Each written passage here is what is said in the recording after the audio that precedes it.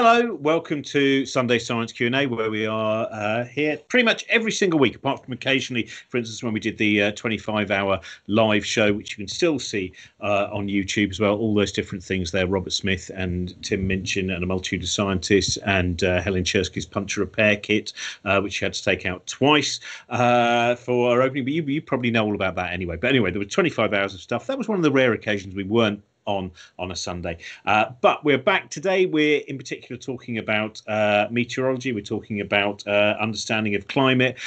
You've sent in an enormous number of fantastic questions, but you can send in live questions as well. You can either tweet us at Cosmic Shambles, or you can pop it into the live chat and tell you about a few of the things that are going on at the moment. We have the latest book, Shambles, is with Nikesh Shukla about his new book, and it's a fantastic book, and he's always someone wonderful to speak to. We've spoken to him a few times on Book Shambles, so you can go and find that.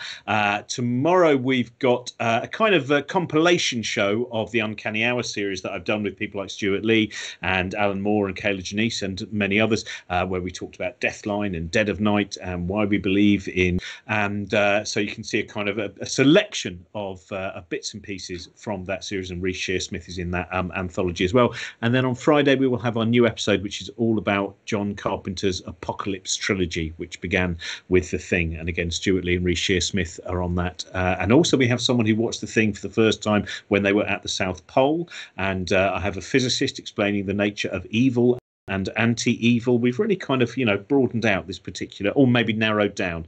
Anyway, some of it's niche and some of it's less niche, but that's going to be out on Friday. And on Wednesday is the next of my reality talks, which was going to be more about quantum mechanics than it actually is going to be about, because I've become distracted and you can't understand quantum mechanics in any way whatsoever if you become distracted in the build-up. But it will be about Philip K. Dick, and I'm also joined by John Higgs as well, who wrote a fantastic book called Stranger Than We Can Imagine, one of my favourite books, and it is all about the society's ultimate reaction to the loss of the centre of the universe. No longer were we not in the centre of the universe, no longer were we not a special animal separate from all of the other animals, but also quantum mechanics gave us a world where it was probabilities rather than definites. So those are a few things on. Also, it's season 2 of Brain Yapping, hosted by Dean Burnett and Rachel England, and that's cosmicshambles.com/Brain Yapping. Oh my God, there's so many things that we're up to at the moment. Anyway, and so thank you very much everyone who supports us via Patreon as well, because this is what makes it possible. There's also another new series starting with Tim Minchin and Anne Dree and Neil Gaiman and many others as well. So go and find out about that also at our Cosmic Shambles site. So who are we joined by today? We're joined by Dr. Mark Richards, who is a researcher in atmospheric physics at Imperial College London, and Aidan McGivern, who's a meteorologist and weather presenter for the Met Office at ITV. And we're also, as usual, joined by Helen Czerski. So first of all, Helen, how are you? Hello, I'm very well. I've spent this morning preparing demos, which I might show you later. But as my introductory thing, I wanted to tell you about some science that happened this week. And we're going back a little way. It turned 2 days February. It was the 96th birthday of the Pips, the BBC Pips, those things that go beep, beep, beep, beep, beep, beep. I am not the Pips person. But that's the thing about the Pips. It shows, even though you have the tenacity to do physics, you don't have the tenacity not to become bored halfway through doing the Pips. That's what, if you really need someone to be an authentic interpreter of the Pips, you have to present all the Pips with chutzpah. By the third Pip, clearly you were bored. Well, I was trying to hurry it up because the whole thing takes. There are 6 Pips in total. There are 5 short ones and 1 long one. And the time you spent that's supposed to set your watch is at the start of the long one. So back in 1924. It's actually a scientist on the radio had this idea, and then the Astronomer Royal and Lord Reith got involved, and they said the BBC should broadcast this thing on the hour so that everyone could set their watches. And in a way, this is all about science, but in a way, this is a really fundamental scientific thing. Imagine living in a world where you couldn't set your watch, right? How do you know if you're making a weather measurement, for example? How do you know exactly what time it is? You've got to go and work out how to set your clock. So this is like, we talk about the universality of time that comes along with a telegraph. Well, this is the democratization of time, because everybody could know exactly what time it was. And the system was brilliant. The clocks originally were in the basement of Royal Museums, Greenwich, and there were clocks based there. But what they did, which was very clever, was they accounted for the delay.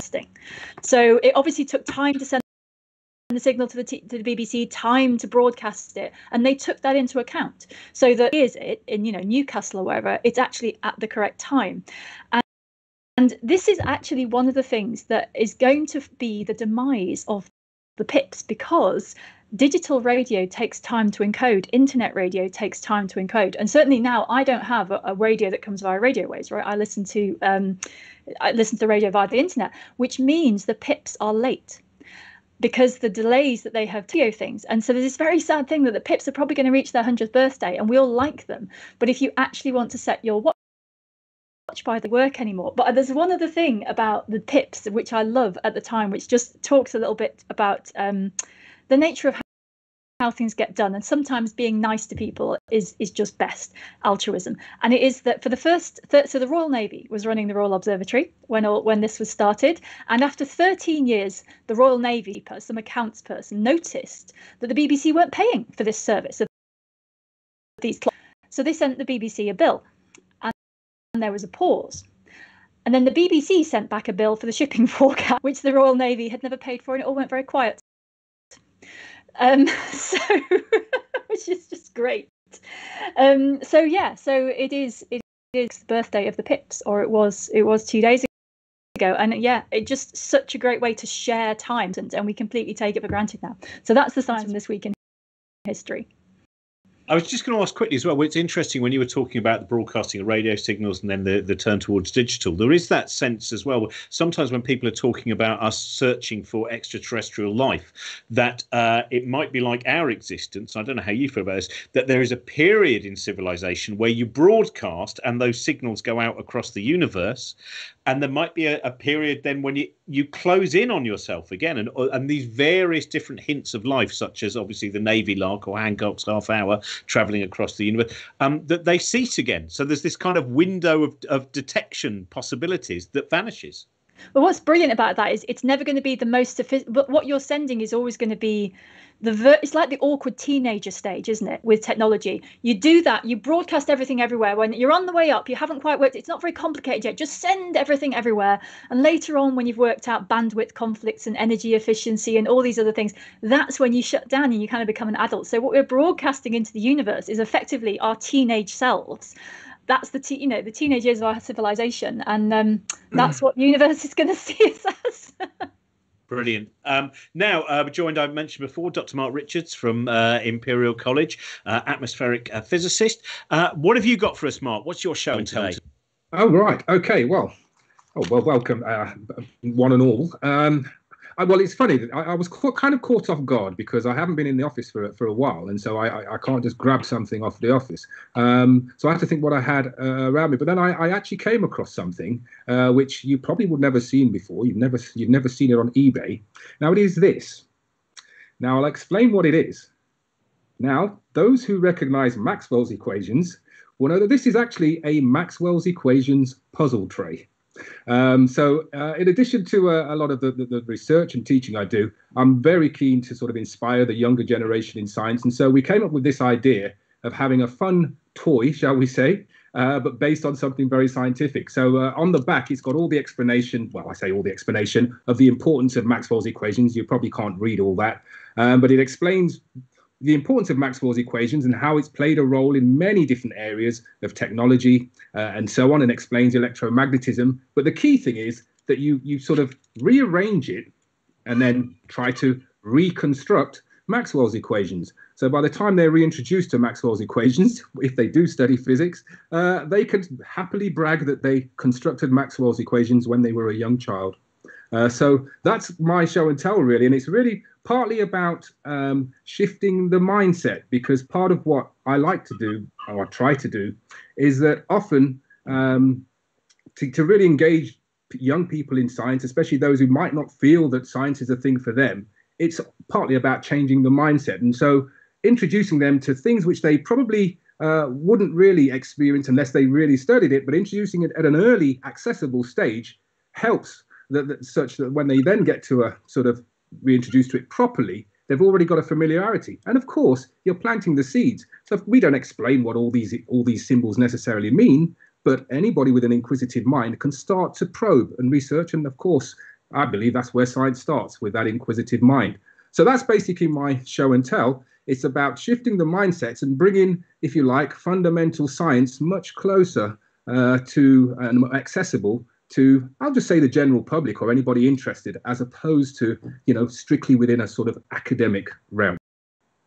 Can I ask you, because of that, that's interesting, because I get equation blindness. When I'm reading a book and I get to an equation, it's my brain just kind of almost shuts down. It just refuses to. What would you say to people is the best way of approaching trying to understand the language of equations? For those people, especially if you're trying to understand quantum mechanics, unless a book is really trying to avoid it, there will be a point where you then suddenly hit across something where you see symbols which we're not used to. You see them in a kind of an order and structure. So what would you give advice for people in terms of trying to break down the information that is within an equation?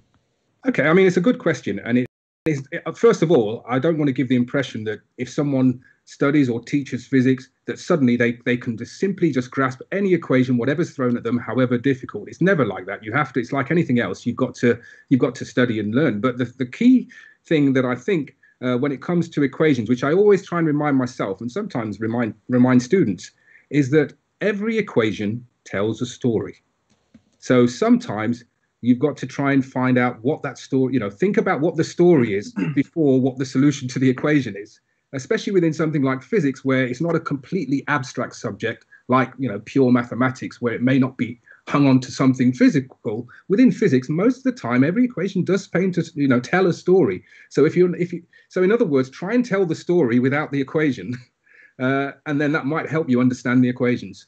But that's just a tip for me. But like I said, everybody's got different learning styles, so it may not work for everybody. But I think I always try and understand what the equation implies or means physically, if you like, or where I can, because that kind of keeps it in my mind. It keeps me grounded, because I wouldn't say I was a pure abstract, mathematician in that sense. It's more a question of equations are used to describe physical processes, and so I want to understand what it is that it's describing, and when I transform this equation from one stage to the next, what is it trying to tell me, in some way.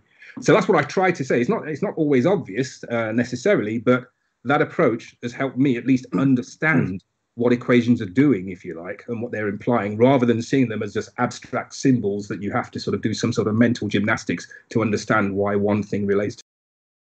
Yeah, that's talking to a science teacher friend of mine who says that this is one of the problems with GCSE now, is it's become so much about memorizing an equation, and that important part of it, that vital part of what is the story, what does it say? And so something that is about us and the universe around us becomes something totally abstract. So this is a conversation we will have much longer another time. Aidan, thank you so much for joining us. I'm going to go straight in with you as well. What is your show and tell for us today? Hello. Well, apologies if you can hear some strange noises. My daughter is having an epic tantrum at the moment. And of course, my wife is trying to get her out for a walk. But the more she tries, I think the more that my daughter resists. But I have, first of all, today marks an important anniversary for me. It's 30 years since it snowed, and I was 7 years old and completely captivated by that snow. The wider context of that snowfall was that it led to big disruption for the railways, and ultimately led to the infamous phrase, wrong type of snow, which it came out of British Rail's excuse for the rail disruption. But I captured the snowfall in my 7-year-old diary from February 1991. I wrote all about it, and just wanted to show you my diary entry from this time 30 years ago. I think on the on the 5th, I heard on the weather that it's going to snow heavily in the night. It's -5. Next day, didn't snow. The day after that, so this is the 7th, did snow in the evening. And then several days after that, school was cancelled. I went sledging, built snowmen, and just loved it. I had the time of my life. What is brilliant about that is that you were 7 and you're taking like time reference notes. I struggled to get my students, my university undergraduate students, to take time reference notes. I'm very impressed. You clearly had potential from an early age. Well, most of the diary from this point on, when there's important about it, detailed descriptions. Anything else, I don't bother. It's made by the diary from this point onwards. The following week, it all gets a bit sad, unfortunately. Snow starts melting. By the 13th, no snow left. On the 14th, nothing. 15th, nothing. And then the 16th, half term. But yeah, that's what started it all for me. Just that the magic of that snow event, which is remembered for the wrong type of snow excuse from British Rail. But for me, that's what started this lifelong obsession with the weather, and in particular snow. And of course, 30 years on, we're still seeing some cold weather, and some places are getting some snow this week. So it's that excitement has never ended for me. Do you still keep a diary? I do, actually. Yeah, I do keep a diary. And, I wish I'd kept more diaries when I was younger, because it's absolutely golden reading back some of those entries. I love that idea that if we actually saw the whole of that diary, all it says for the rest of it is no snow. July the 15th, no snow. This was all it was. The now, in fact, let's start off then with a question for you from Martin. Martin says he wants to. It's rain forecasting. He says, back in my early school days, we learned about the evaporation cycle, thunderstorms, etc. Then in the early 2000s, I recall a BBC weather documentary saying that 70% of the science concerning the rain-making process had yet to be understood at that time. So his question is, what have been the standout developments in rain forecasting since, and what do you anticipate for discoveries to come? I think what Martin's talking about there, go into the detail of how rain forms in clouds, and when you look at the really small scale, it starts to get a bit complicated and a bit strange. There are two main ways that rain forms in clouds. There are warm clouds, so clouds that are above zero, and rain tends to form when you get cloud droplets colliding with each other to form bigger and bigger cloud droplets until they get heavy enough to fall from the sky. So that's quite straightforward. But then there's another type of rain formation that we normally get in this country, where the clouds are below freezing and can get quite cold indeed. And at that scale, it's not as straightforward to say that below freezing you get ice crystals, because you can also get what's called supercooled cloud droplets or water droplets. And these are water droplets, pure water that don't freeze when the temperature goes below zero, because it's quite difficult to freeze pure water. And that's because these tiny droplets, when they go below freezing, when they start to freeze, they'll release energy, they'll release latent heat energy, and that will warm them up slightly, and so they'll stop freezing. So you really have to be very cold. It really has to be very cold, like -40 or so, for these water droplets to freeze.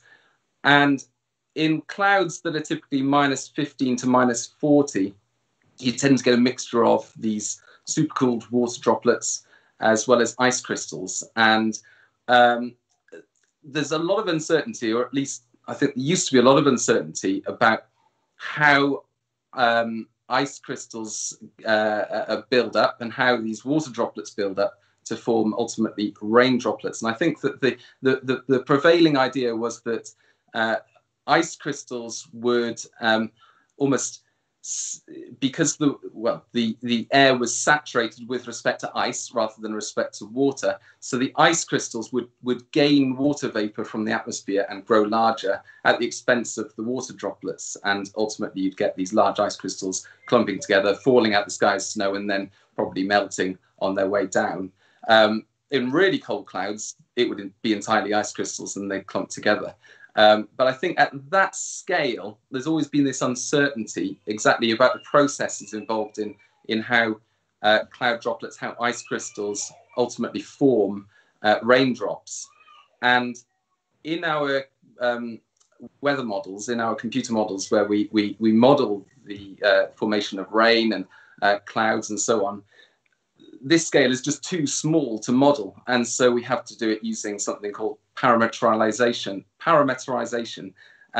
in which you kind of estimate broadly what's going on in the cloud. And computer models still struggle with these cumulus clouds and the showers that they bring, and so each computer model has different biases or different ways in which it deals with shower clouds, and as a meteorologist you learn how to you learn what each model's you learn what each model is good at and what each model is bad at, and you take that into account when you're looking at these computer models and how they're producing shower clouds and so on. Can I just stick in a little bit, just very briefly, because this is what I study and my colleagues study, which is in the center of every droplet, there's a tiny particle, and some of those particles make it much easier for water to condense and much easier for water to turn to ice. And so the cloud research that I see is that it's not all, there's loads of particles in the atmosphere, not pollution, they're there for other, they're there naturally, but some of them, especially biological ones, are really good at changing, helping water condense and changing from water into ice. And so my understanding, and certainly what my colleagues are doing in the Arctic, is trying to work out where are these particles coming from, how many are there, because then we can predict. And like Aidan was saying, we can then you've got something to run your simulator with. So yes, tiny particles are at the heart of all of it. Yeah, exactly, and that's where the idea of cloud seeding comes from. If you can introduce these particles into the atmosphere, then you can generate rainfall from cloud seeding. Now we're going to move on. Thank you very much for that answer. And I think your daughter knows something about the weather that's about to come, by the way. If you're doing a forecast tonight, I think that's why she's refusing to go out at the moment. I can hear she's still quite resistant. This is a question mark. Nigel would like to know, he was thinking back to the Icelandic volcano incident, which led to the grounding of planes for quite some time, and was interested to know, said there was some controversy about whether it was necessary or not. Why are such small particles in the air so dangerous for aircraft, and how can you detect them from a distance for the sake of safety, or can you? Okay, well, I suppose in raw terms, I mean, by the way, I do remember the volcanic ash quite well, because it was around April in 2010, and I remember it well because it was coming up to a very big milestone, a birthday milestone, and I'd booked a weekend with my brother to go and celebrate with some friends in New York, and it was a touch and go as to whether the plane was, whether the flight was going to be allowed, and in the end it didn't happen. So I can remember that very well, volcanic ash, but for different reasons. And yeah, so I was quite interested in how on earth could these ash clouds, or the ash cloud, suddenly stop all these planes from flying. Well, I suppose there are a number of different potential reasons. I can't tell you the specific one, but the obvious one is visibility, which potentially could be something. But more realistically, I suppose if you're navigating an aircraft, you might rely on infrared, for example, or frequencies that have to still travel through the air. And if you've got large particles, they can absorb some of these frequencies. So you may get inaccurate readings in terms of positioning of aircraft. So I presume it was more obviously erring very much on the side of caution, because you don't want to take that kind of risk. Sorry, what was the second part of the question? So I might just add something to your particles there, because a lot of the controversy was about jet engines. Because if you think about a jet engine, you've got very sensitive that are rotating at phenomenal speeds, and a lot of volcanic ash is basically little bits of glass. And yeah, the danger, the debate was, because I did some work with Copernicus on, because they're monitoring plumes from satellites, and the deal is, can you tell the difference between a plume that will cause harm and a plume that won't? And the airlines were really cross about the shutdown, because they were like, this is nonsense. None of these plumes are going to cause damage, and the problem was nobody knew. But the jet engine damage to it, and they're finding that actually some remote sensing techniques can tell the difference between the really big bits and the smaller ones. Absolutely. So I mean that is, I suppose, is part of the consideration, and I don't get it was a concern. So it's not to say that there was lots of jets, significantly getting damaged, but it was a legitimate concern. Going back to the second part of the question, which I think was about how do you monitor these various particles, then that's where remote sensing does come into it. And I think the issue with the volcanic ash cloud was the fact that we weren't able to adequately monitor or at least characterize the particles and then monitor and quantify them to be able to make an accurate assessment as to risk. And so I think over time, technology has improved a lot in that regard, both in terms of hardware and optical technology, but also in terms of data. So in actually data gathering, and actually be able data processing and much more faster, I suppose, more intelligent algorithms, which will probably be able to detect this much easier. And the reason why I say that, a lot of my research is around air pollution, much more on the ground, urban air pollution.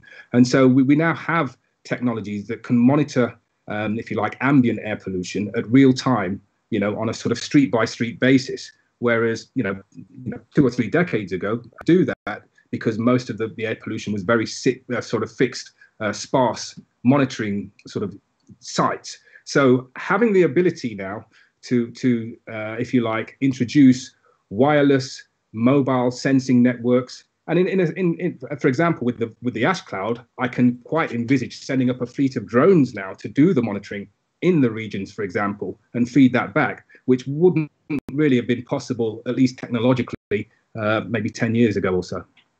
Brilliant, thank you. Aidan, Ahmed has a question. He says, what does it actually mean when I'm told 10 millimeters of rain has fallen? Well, that essentially is how much rain, if it didn't drain away, if it didn't evaporate, that's how much rain you'd be standing in on the ground. So you'd have 1 centimetre or 10 millimetres of rain on the ground. And you'd collect that in a rain gauge. That's how we know later how much rain has fallen. You collect it in a rain gauge and you measure it that way. The wettest day on record in the UK was on the 3rd or 4th of October last year. And that's the wettest. There's 2 definitions of wettest day, but this is the wettest day in which the most amount of rain fell across the whole of the UK. Averaged across the whole of the UK, it came to 31 millimetres. And so if you imagine none of that rain were to drain away, none of it were to evaporate, a level surface of just over 3 centimetres of rain covering the whole of the UK, enough to more than fill the volume of Loch Ness. So that was the wettest day in that sense. But the wettest day in another sense was Cumbria in 2015, I think Honister Pass, where they had 341 millimetres of rainfall in the space of 24 hours. Brilliant. Thank you, Ahmed. I hope that was the answer you were looking for. Well, even if it wasn't the answer you were looking for, it's the answer you're going to get because it's the correct answer. So this is, Mark, I'd like to ask you, this is I'm going to say with Thomas's question, actually. Thomas wants to know more a little bit about understanding how pollution affects temperature from the perspective of climate change. He wants to know the wider, he said, I understand how pollution affects temperature with global warming, but I wonder if you could talk about how it affects wider climate change. Okay. Wider climate change. I'd have to. I suppose saying that understands the idea of something getting warmer. So the idea of the CO2 and the insulation. So I presume it's also in terms of when we see areas which get more extreme weather that might not. So I hope I'm guessing this right, Thomas. But more extreme weather which might not be hotter weather, but for instance, when we see blizzards, when we see those kind of incidents. Okay, so I mean, I suppose when you think about the climate system. It is composed of a number of different sort of ecosystems, like the cryosphere and all the ice and the hydrosphere and so on, the lithosphere.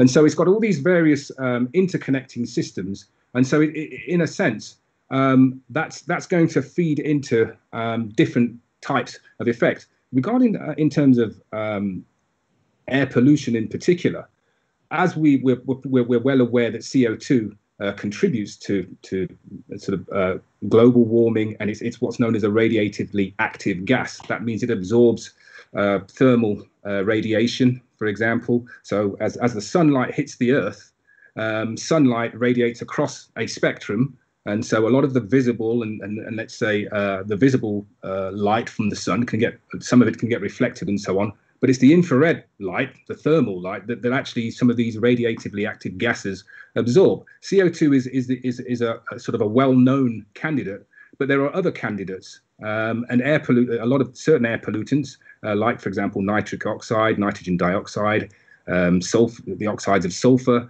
they're also radiatively active gases. In other words, they absorb infrared radiation. And there are, as a sort of general rule, there are many different particles in the air that can absorb infrared. For them to be infrared active, they have to have some sort of charge separation between the atoms. But I won't go too much into that in the molecule. But the point is that air pollutants, they can affect temperature. If we take at an urban level, at a ground level, because essentially we know that air pollution directly, we're more concerned about it affecting, the human exposure to it. So if we look at it sort of at the lower sort of troposphere and a sort of Earth boundary layer, then air pollution itself, that most of them, NO2, SO2, as I've said, they're infrared active. So they can create, for example, urban heat islands, whereby, just as I said, that the Earth reflects solar radiation, or at least visible radiation, or light, let's say snow. We were talking about snow. As we know, snow reflects light quite well. But then if you compare snow to, say, the sea, then the sea would not reflect as well, and so would absorb more. And that extra heat goes into heating the Earth sort of globally and collectively. And so when that Earth heats up, it will then re-radiate this infrared, this thermal heat, which then gets reabsorbed by these pollutants in the ground, in the air, in the atmosphere. And so in a way, there's this feedback process, a feedback mechanism between these radiatively active gases and then feeding back to reheating. Obviously, water, again, is also a gas that absorbs infrared. So the more of that you have in the atmosphere, the more that could also feed into this sort of heating mechanism. So in a sense, I think air pollution, it has an impact on human health, but it also can feed quite directly into heating the troposphere in particular. And then in condensed urban areas where you get a lot of air pollution that's generated from things like traffic and so on. And then given the fact that if you think about inner cities or cities generally, they're effectively going to be, let's consider them as more like grey, so they're going to absorb more than, say, a leafy sort of rural area. So all of these factors coming together will create these urban sort of these temperature differentials. And I'm sure I have a lot of family in Nottingham. Whenever I used to drive from London up to see my family, there was always like at least 1 or 2 degrees difference in temperature the further north you went. And it wasn't just of the fact that it was further north, it's the fact that I was coming from the centre of London, going to somewhere which is not as sort of urbanised, shall we say. I hope that kind of adds to, to the general answer, or gives them a flavour of it, at least. What's lovely about an answer like that is there's lots of places now for people to go as well and just go, right, I want to research more, and find out more. So that was great. Thank you very much. Now, this is kind of a beverage break now. You go to your fridge and get your milk, because this is a question that's been we haven't had time to do it for a while. It's the reason that Helen this morning was going to read a work of great literature, but instead has been just kind of throwing milk all over her flat, because if you saw our encore show that we did after the 25-hour show, it turned out we didn't fit everything into the 25 hours, so we did another kind of 4-hour show the week after, and in that show Helen talked about some milk frothing experiments, and Eileen in particular and other people in that chat area really wanted to know more about these milk frothing experiments, and also about the science behind milk microfoam formation. So Helen, is today the day? So I have a bit of a demonstration, but the full thing takes a bit longer. So what we are going to do is make a little video and put it on YouTube, but we can do the basics, and I will show you a little bit of the doing this morning, and which you can all try at home. I mean, we could all try and cloud source this, but basically this is what I spent my morning doing with a few more rulers and cameras. I've been measuring out 100 millilitres of milk, and I've got a little frother thing that I was given as a present for once. It does that, and I have been frothing milk for 20 seconds. Different types of milk. I mostly don't ever eat cow's milk these days, but I bought some for this. So different types of cow's milk, different types of non-dairy milk, and the game is, if you froth for 20 seconds, how much froth do you generate? So I'm not sure what this is going to do to the microphone, but I'll start. Okay, so while that's doing, I can keep talking. So what the problem is here, people like, this is a bit awkward, people like froth in their cappuccino, right? Or their hot chocolate. I'm more of a hot chocolate person. Ooh, and then it spits everywhere. So the measure I used was, this has got slightly higher. Not very. This one is not an enthusiastic one, but the froth adds a bit of air, plumps it up, basically reduces the density. And so what I've been measuring is the height difference between the milk at the start and the milk at the end. Now, this will all be explained in the video, but here's what's going on with milk froth. There are two things in milk that are of use. There are proteins and there are fats. And it is the case that what the frother does is put bubbles in there. The bubbles are pretty much the same for all of these milks. So the bubbles are the same. The question is, do they join together and do they stay stable? Because if those bubbles join together and then just move up to the top and burst, you've lost your gas and your foam is rubbish. What you want is for your bubbles to stay small, because that keeps them in the middle of the milk, and you want them to last for a long time. And the thing that can keep a bubble lasting for a long time is a coating. Coatings can be either proteins or fats. In the ocean, they can be loads of things, but in milk, it's protein or fat. So it is a bit complicated, but here's the way it works. At temperatures, protein is really good at forming a little coat. And so cold milk is really good at forming foam.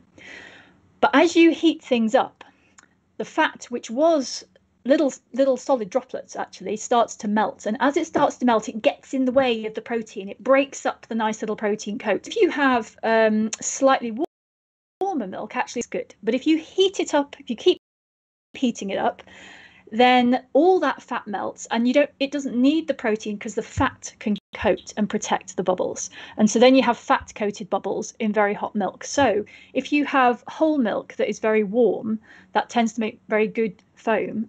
If you have skimmed milk, then it's a bit rubbish because the fat and the protein are kind of competing with each other. And it turns out, so I've written about this before. I had never tried the non-dairy milks, and I thought that'd be an interesting, because basically skimmed, semi-skimmed and whole milk, that's nice and simple. They've basically got the same, it's the same kind of stuff. There's just more or less fat, nice and easy. The non-dairy milks are a right mixture. It turns out they're really complicated because they've got all kinds of stabilizers in them, which also make bubbles better. They've got odd ratios of protein to fat. So what I'm finding with the non-dairy milks is that they're doing all sorts of things that don't follow the pattern, but I think it's because there's extra stabilizers in them, which are better at making bubbles. And so what's coating the bubbles isn't just the fat and protein in a dairy milk, it's all this other stuff. So basically what you need to do, and I think this is what that you sometimes see barista oat milk, I basically think they've made milk substitute bubble bath in an edible way, but they've put stabilizers in there that will keep the milk in there. So anyway, it's a bit complicated. Frother, I encourage you to heat milk up, try different milks, try this for yourself. You'll find the one thing this doesn't take into account is how big the bubbles are, because I'm just measuring total volume. But it is really interesting and it's not straightforward. But in general, really nice, warm, whole cow's milk, if you drink that, seems to be a good thing. And then the non-dairy milks seem to vary a lot with brand, and we'll put it all online. But that's the milk summary for today. Thank you very much. Eat Your Heart Out, Channel 4's Sunday Brunch. And I'm gonna this question for you, Aidan. Hannah would like to know, why does it always rain on Bank Holiday Monday? Well, actually, that's probably down to the Bank Holiday Monday. Certainly, August Bank Holiday Monday is badly placed in the calendar. Now, when you think about it, there are 3 bank holidays in the winter. There are 3 bank holidays in the spring. Only 1 bank holiday in the summer. And where do they put it? Right at the end of August. Now, the summer, when you think about it, June is typically the sunniest month. July is the hottest month. August is the wettest summer month. Not only that, but much of the rain in August happens in the second half of the month. And there's a reason for that. it's because it's the time of year that you get more activity in the Atlantic hurricane season, and these hurricanes can then end up into the mid-latitudes, and the temperature gradient between their extraordinary energy and humidity clashes with cooler air further north and fires up the jet stream, and that then sends storms our way, which can, of course, be remnants of ex-hurricanes themselves. There was a famous one in 1986, ex-Hurricane Charlie, that brought an absolute August bank holiday washout. So I'm blaming the fact that August bank holiday is right at the end of the summer, when it's normally the wettest part of the summer. And of course, it's the only one we get in the summer. So it might be, because Hannah said, is it merely because we always, in the same way we noticed the late trains or whatever it might be? So she was interested. Is it actually not wetter? But it turns out it is likely to be wetter. I'd say it is. And, Hannah's not the only person to have asked this question about whether certain times of year have certain types of weather. There was a climatologist called Hubert Lamb who back in 1950 looked at 60 years of weather patterns and found that at certain times of the year you get certain recurring weather patterns. And the end of August was identified as quite stormy. The first storms of the autumn, it was called. So not an ideal place to position a bank holiday. Brilliant. Thank you very much. And this is just a reminder, everyone, by the way, can send in questions if you want to just tweet us at Cosmic Shambles or put them in the live chat. And also a reminder, thank you very much to everyone who supports us via Patreon. We've got loads of new Patreon things coming up, including a new series with Tim Minchin and astronaut Nicole Stott and Andrian and Neil Gaiman and Francesca Stavrokopoulou and many others. And that's a Patreon exclusive, as is the Uncanny Hour series with Stuart Lee, Alan Moore, Rhys Shearsmith and many others. Now, this is Owen Patterson, Mark. He said when he found out that you were on the show, he was really interested in finding out about your work, and he started Googling, and particularly intrigued. He wants to know more about real-time particle pollution mapping. How does that work? Okay, so I alluded to it slightly. If you have, let's say, a fixed grid of pollution sensors in a very sort of Manhattan-style grid, and they were all collecting pollution data in real time, then you could develop what we'll call a pollution map. You could develop visualization of a bit like a weather map, I suppose, but a pollution map where you could see the localized pollution varying over time and space. And that would be really powerful information for like local authorities and so on, so that they could start to make real-time decisions, maybe rerouting traffic or whatever it may be, to limit the impact to human exposure, if you like, which ultimately is what we want to at least do at the very minimum. But the question is, a dense grid of sensors would be too resource heavy and too costly. So then the question asks, well, can we, let's say we had 100 sensors, a 10 by 10 grid, and they were fixed there. Could we get the same level of representativeness from, say, 10 sensors that were moving up and down, let's say, for example? So in a way, what you're moving then from is from a fixed network to a sort of moving mobile network. And then the next question is, well, rather than them moving up and down, maybe they move in sort of in cyclical paths, and then eventually, what happens if they move in irregular paths? So then what you've done, you've sort of migrated from a fixed network to an ad hoc mobile wireless network. And then you can start to think about, well, imagine if we could, if we could get the sensors small enough and accurate enough, we could, populate a fleet of taxis and buses, or maybe even people themselves, if we could get them to that size. And then you've got this very rich data set, which could then give you get a real insight into the dynamics of pollution, and also not just from an academic point of view to understand all the various things that are happening, but also to be able to mitigate against the effects. So in a sense, my own research, I started off as an undergraduate chemist. Probably asked why too much times and ended up doing a PhD in physics, which often happens, but then ended up really sort of looking into instrumentation, optics, and so on. And I was really a bit fascinated by quantum mechanics and the whole spectroscopy and how that all works. But then over time, it's now progressed. We developed and I co-founded the technology business that monitors and maps, can do this sort of mobile sensing. But now it's more okay. Most of my research is around essentially maths and computing. So in other words, how can you use a mobile data set and extract, do we still, how much information do we retain? How much information do we lose? And if so, and if we can find a way of compensating for that information loss, then we're in a position to then apply that to sort of, an ad hoc network in many different ways. And going back to, like I said, the volcano ash, if we had this understanding, maybe then it may well have been possible to send a fleet of drones, which would create, an in the air sort of ad hoc network, but it's the similar principles. So it's really trying to understand the dynamics of that I've been working on more so than the actual instrumentation, because to a large extent, a lot of that research has been done, and it's very much the principles been proven. Thank you so much. Helped you there. The question now, Jill would like to know, Aidan, what percentage of weather presenters are actual meteorologists like you? I'm not sure, to be honest, although you don't have to be a meteorologist to be a very good weather presenter. There are plenty of non-meteorological, very good weather presenters out there. I work with two excellent meteorologists and weather presenters, and one of is my boss. I have to say he's probably my favourite weather presenter. I'm just saying that because it's his birthday today, so happy birthday to him. He might be watching.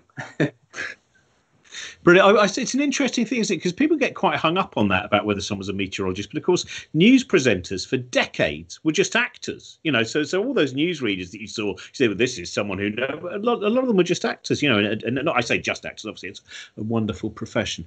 Mark, let's have now. This is something I knew nothing about, and it was not part of my curriculum. But people get obsessed with the El Nino or El Nino, and I never did any of that when I was a kid. And Jonathan wants to know, said, I was brought up to be very worried about the El Nino.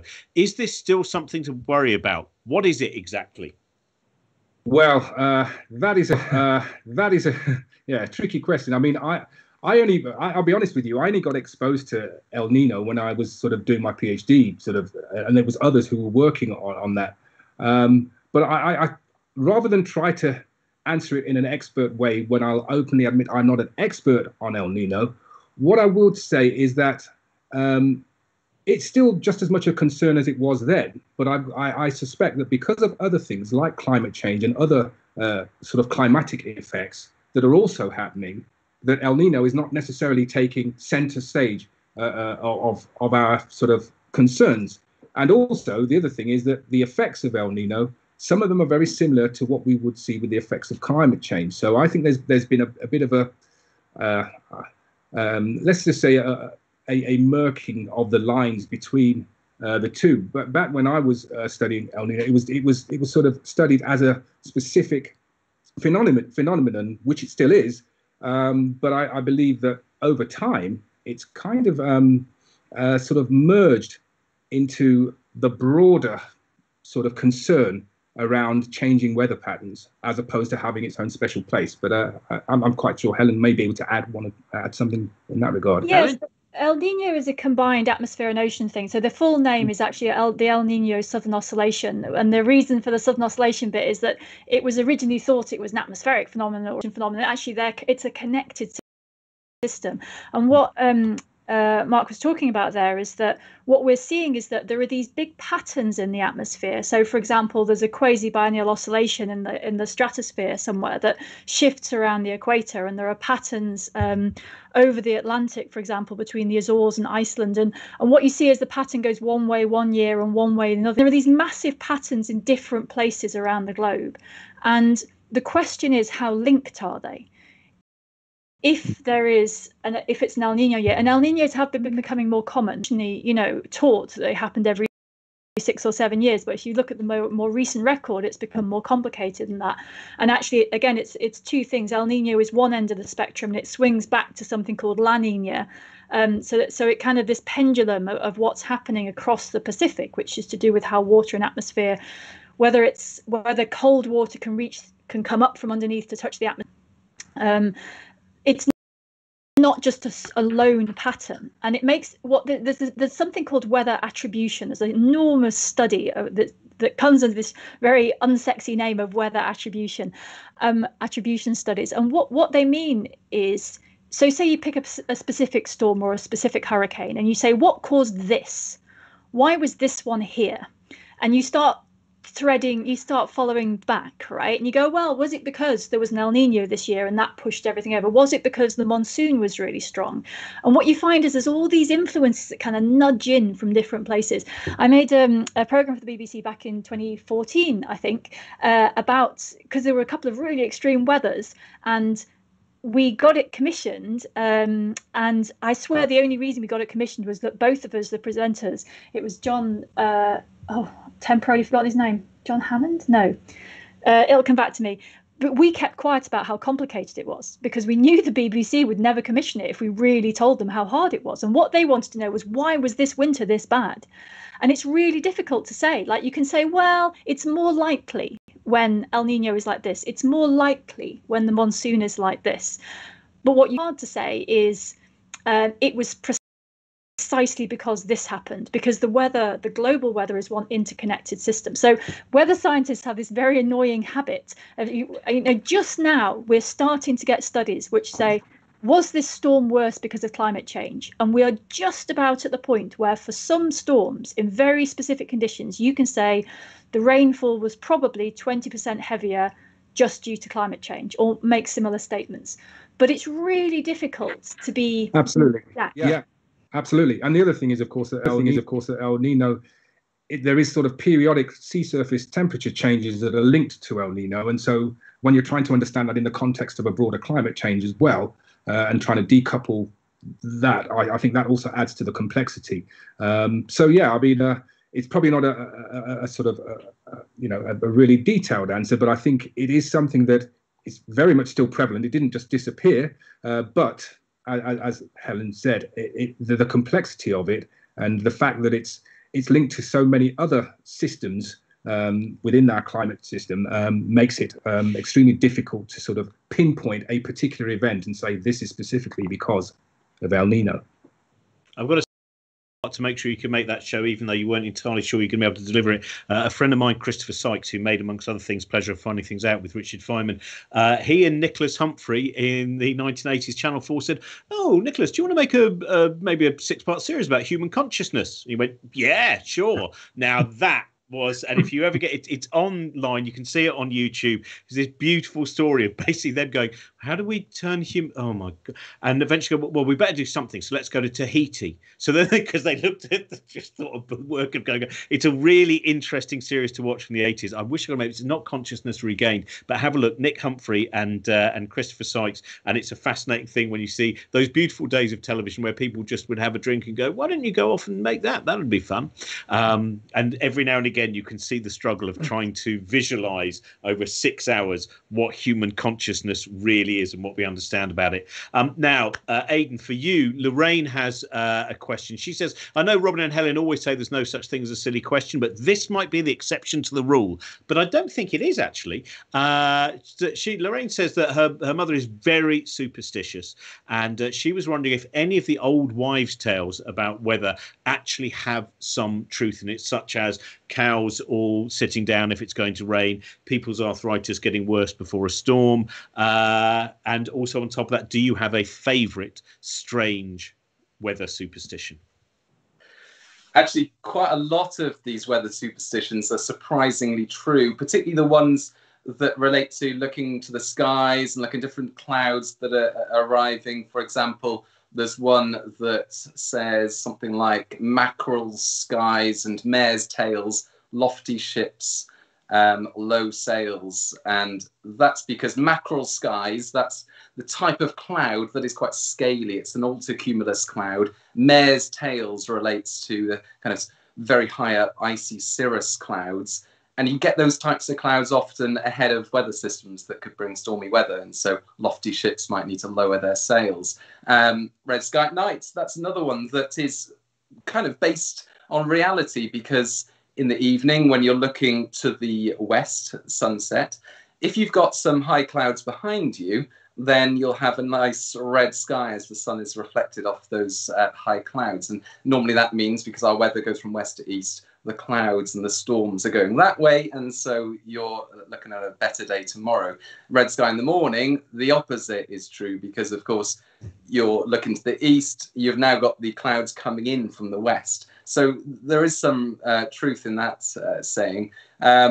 There's one about halo around the moon and rain soon, and that's another one where you've got high cloud coming in. So when you're looking at the skies, and people have been using these proverbs for many years before we knew anything about weather forecasting, but they obviously knew how to look to the skies. The arthritis one is interesting, actually, because there has been some recent research that has suggested that low pressure and humidity can make joints and tendons swell a bit more, particularly when pressure is lowering quickly. And so when it's windy, for example, so windy, humid day might be a bit more uncomfortable for people who suffer from arthritis. The cows lying down, I'm pretty sure there's no truth in that. They lie down for all sorts of reasons. The only weather-related thing that might hold true for cows is that apparently they tend to stand up more when it's hot, because it's a better way of cooling down for them. But whether that's a sign of fine weather coming in, and things like berries on trees and pine cones and all of that sort of thing, that's more based on current or recent weather rather than their ability to predict weather. So I think anything that talks about things in the sky and clouds, probably okay, but when you're looking at nature, it's a bit dubious sometimes. It's interesting when you say about the fact, before there was weather forecasting, and I think we see that so much in some of the histories that have come out in the last 10, 20 years about, groups of people who had previously, in history been discounted as being, these primitives people. And you start to actually look at the myths, and you start to look at how an understanding of the world was created, which was far more intricate than the very dismissive kind of what you'd like to think of, the cravated Victorian scientist. And there's so many interesting. I highly recommend the book Dark Emu, which I mentioned before, which is particularly about in terms of understanding of science in Australia amongst the indigenous people.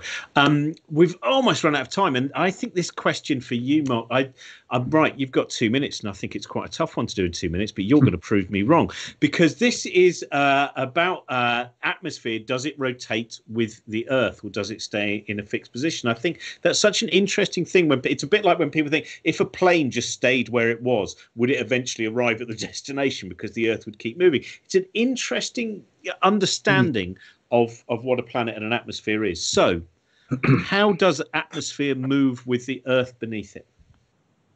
Okay. So in my usual style, I will not answer the question specifically because it's too complicated. However, I will give a flavour of a few things to think about. So the Earth is rotating, and so we've got this atmosphere, which is obviously envelopes our Earth. And so you're asking if they will rotate at the same rate, and then you'd have to really think about the forces that are keeping the atmosphere where it is. If you are into thermodynamics, one thing to think about is the atmosphere a sort of open or a closed system or an isolated system? In other words, can matter go in and out of the atmosphere as and radiation or not? These things will help to understand, if you like, the coupling between the atmosphere and the Earth in terms of its rotation. Rotate with the Earth. I suppose, of course, it can, but the question is, does it rotate at the same rate as the Earth?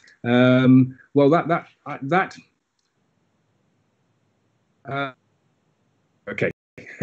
I don't want to give you a definitive yes or no, because I want to. Maybe I'm being a bit more in a sort of teacher mode, where you want the listener to actually look into these things themselves, because I think that's how you get the most out of. I think if it didn't rotate with the Earth, then I suppose you want to ask, well, what would be the consequence?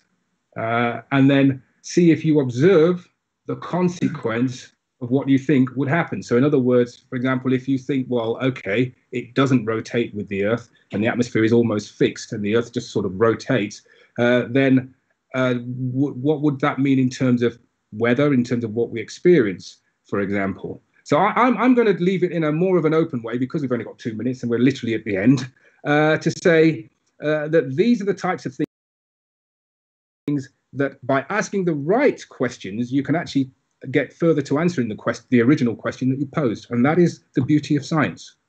I love that. There's just Jan 11 when I was in.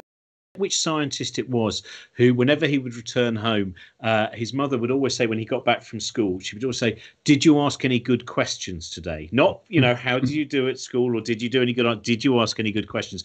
Now, this unfortunately, Aidan, means I'm just going to quickly crowbar this one in as well, so you haven't quite got out of it yet.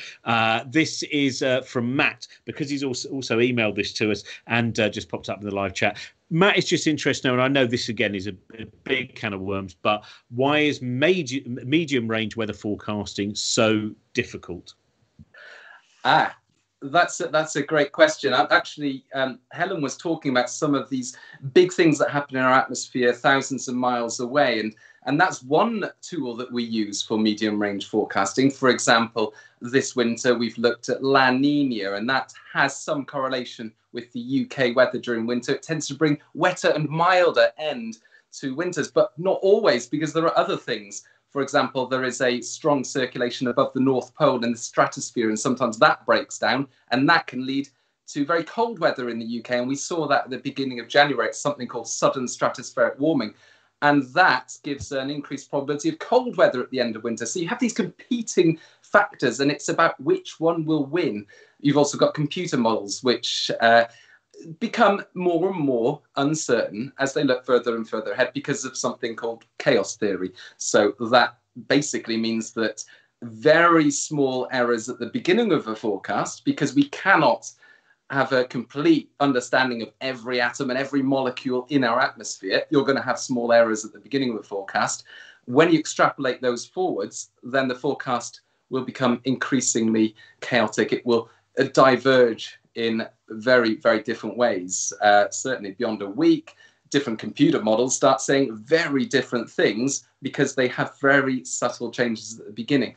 And we get around this slightly by running ensembles. So we run a computer model 30 times with very slight changes at the beginning of each forecast and see what most of them are saying. Sometimes they'll all say a different thing and we'll be very uncertain. Other times they'll all say a similar thing, and then we can say with a high confidence that a certain weather event will happen.